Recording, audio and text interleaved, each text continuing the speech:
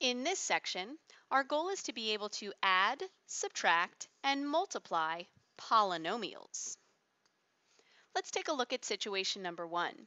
During the period 1990 to 2002, the average costs D in dollars for a new domestic car and the average costs I in dollars for a new imported car can be modeled by these equations.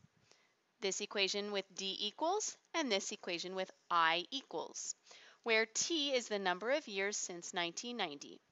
Find the difference in the average costs for a new imported car and a new domestic car in 2002. Find the difference. Remember, difference means to subtract. So we are asked to subtract this function and this function. These kinds of functions are called polynomials. Poly means many. There are many terms in each of these functions. That's just part of what a polynomial is. Before we begin subtracting these polynomials, let's talk about what a polynomial is, what it's made up of, how to write it, and then we'll get into adding and subtracting. First, let's start with a monomial. That's a number or a variable or the product of a number and one or more variables with whole number exponents. Mono is the prefix that means one term, whereas poly, for polynomial, poly means many. So this is many terms. A polynomial is a monomial or a sum of monomials, each called a term of the polynomial. So a monomial, for example, could be just 2, a number, could be a variable like x, or it could be a product of a number and a variable like 2x. It has to have whole number exponents, so that means it could be x to the 5th or 3x to the 5th.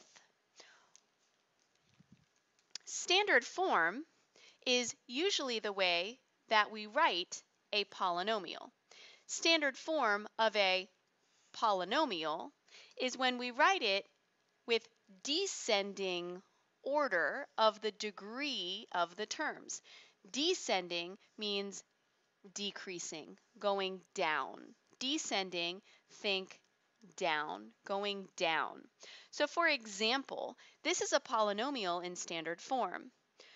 Notice the exponents are called the degrees. Those are going down. Those are decreasing or descending. The first term, this is one term right here, the first term has an exponent of 3. Then the second term is x squared. That has an exponent of 2. Then the third term, negative 5x, has an exponent of 1. You don't see it, it's an exponent of 1. And then the fourth term, or the constant term, positive 12, has no x's. That's like saying x to the 0 when there's no x's. So descending order, 3, 2, 1, and then nothing. The number in front, when written in standard form, is called the leading coefficient of the polynomial. The highest exponent is called the degree of the polynomial. We want to think of degree as highest exponent, the greatest exponent, the largest number exponent. And then you have the constant term, which is the term that has no variable with it. So constant term, think number with no variable. There are different kinds of polynomials. A binomial is a polynomial with 2 terms. A trinomial is a polynomial with 3 terms. Notice the prefix bi, like bicycle, means 2. The prefix tri, like triangle, means 3. Example, rewrite 15x minus x cubed plus 4 in standard form.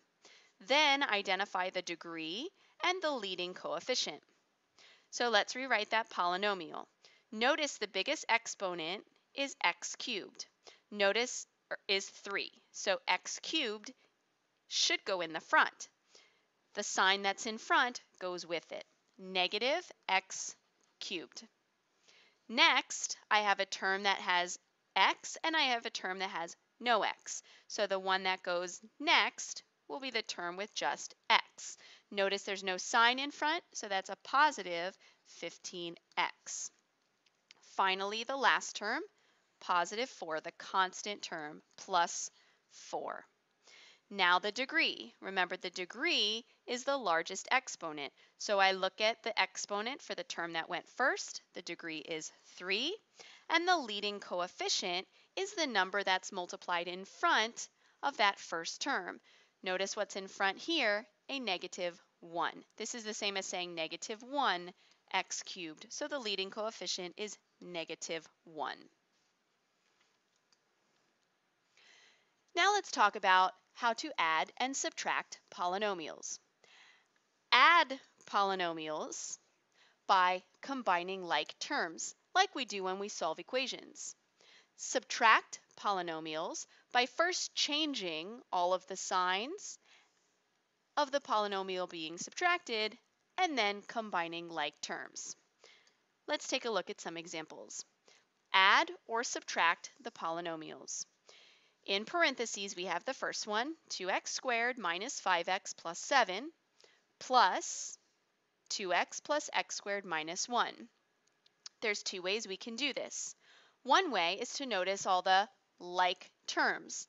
This is positive 2x squared, and this is positive x squared. Now, it might seem like I'm ignoring the parentheses, but that's just because I'm adding. So really what we can do first is say this polynomial plus this polynomial. I'm just adding each of these. So this is the same as saying 2x squared minus 5x plus 7 plus all of these terms, 2x plus x squared minus 1. Now let's look for the like terms. 2x squared, this has an x squared in it, this has an x squared in it. This is like saying 1x squared. So I have 2x squareds plus 1x squareds. That makes 3x squareds. What are some other like terms? Let's take it down in standard form. The next ones are the x's, negative 5x and positive 2x. Notice I'm going with the sign that's in front. Negative 5 and positive 2 makes negative 3x. Finally, I have the constant term, positive 7 and negative 1. Positive 7 added to negative 1 makes positive 6. So there's my polynomial in standard form, 3x squared minus 3x plus 6. There's our polynomial that has been combined from these two polynomials. Here's another way that we can look at to do it. Let's write the first polynomial, 2x squared minus 5x plus 7, and then let's line up the like terms under each other. So see, the x squared is first. Let's put this x squared first. So positive x squared. The next is the x to the first term. So the x to the first term is 2x. So positive 2x. And then the third term is the constant. The constant is negative 1, minus 1. Then I can draw a line and combine each column. 2x squared plus 1x squared makes 3x squared. Negative 5x plus 2x, negative 3x. And 7 minus 1, positive 6. Same answer, just a different method. You pick the way that works best for you. Let's look at the second example. Notice that I'm subtracting. So if we're subtracting, that's like saying -1 multiplied to this polynomial. First, let's change all the signs by distributing -1 to this trinomial. Let's see what we get when we do that. 4x squared plus 5 stays the same because there's nothing here multiplied but 1. -1 times -2x squared is positive 2x squared. -1 times positive 2x is negative 2x. -1 times -4 is positive 4. Now we can combine like terms. I'm going to do it the way where we leave it like this and look for what's like each other. 4x squared and positive 2x squared make 6x squared. Instead of doing the constant term next, I'm going to look for the x to the first. There's only one of them, negative 2x. Then I have the constant term, positive 5 and positive 4 make positive 9. And there's my answer, 6x squared minus 2x plus 9. In standard form. Let's try one more. Again, I'm subtracting. -1 gets distributed to this trinomial. Now let's write it without parentheses. 5x squared minus 6xy plus 3y squared. -1 times 8x squared, negative 8x squared. -1 times 3xy, negative 3xy. -1 times -4y squared makes positive 4y squared. Now let's look for what's like each other. 5x squared, and here's another x squared. I don't see any more x's that have x squared, so those are the only two that are like each other so far. 5 minus 8 makes -3, and those are x squared terms. Next, -6xy. Where's another xy? Here we go. Those are like each other because they have the same variables. -6 of these, -3 of these together make -9 of these xy terms. Finally, we've got some y squared terms, positive 3y squared and positive 4y squared. That makes positive 7y squared. And we've done it. -3x squared minus 9xy plus 7y squared. Now let's talk about multiplying polynomials. When we see multiply, we want to think of distributing. Multiply polynomials by distributing. What does that look like? Multiply the polynomials. So 4g is multiplied to the binomial 2g plus 3. Let's distribute 4g to both of these terms. 4g times 2g, 4 times 2 makes 8. G times g makes g squared. 4g times positive 3 makes positive 12g. That's it. B looks a little bit more complicated, but it's still distributing. Distribute the 5x to this binomial. 5x times x makes 5x squared. 5x times -4 makes -20x. Now let's distribute -3 to this binomial. -3 times 2x is -6x. -3 times 5 is -15. And then don't forget about the positive 8 at the end. Nothing's multiplied to that. Now that we've distributed and we have no more parentheses, we will combine like terms. 5x squared, I don't see anything like 5x squared, so I'm just going to write 5x squared again. That one's all by itself. Do I have any x's? Yes, I do. I have -20x's and -6x's. That makes -26x. -15 and positive 8, those can combine because they're both constant terms. That makes -7. And there's my polynomial, 5x squared minus 26x minus 7. Let's try a few more. This time we're multiplying a binomial times a binomial. This is distributing first this one to this binomial and then the other term. X times x makes x squared. X times 3 makes positive 3x. Remember to put the sign in the front. Now let's distribute the positive 5 to both of these terms. Positive 5 times x makes positive 5x. Positive 5 times positive 3 makes positive 15.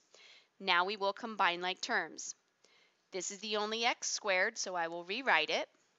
I have a positive 3x and a positive 5x that are like each other. That makes positive 8x.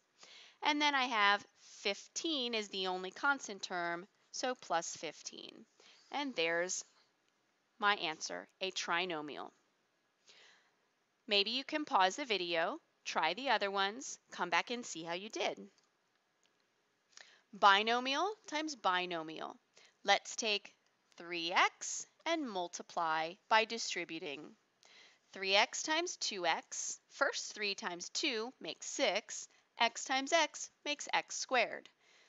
3x times 7y, 3 times 7, negative 7 makes negative 21, x times y, like that. Now let's distribute positive y to both of these. Positive y times 2x is positive 2xy. Positive y times negative 7y is negative 7y squared. Now we can combine like terms. 6x squared is the only x squared.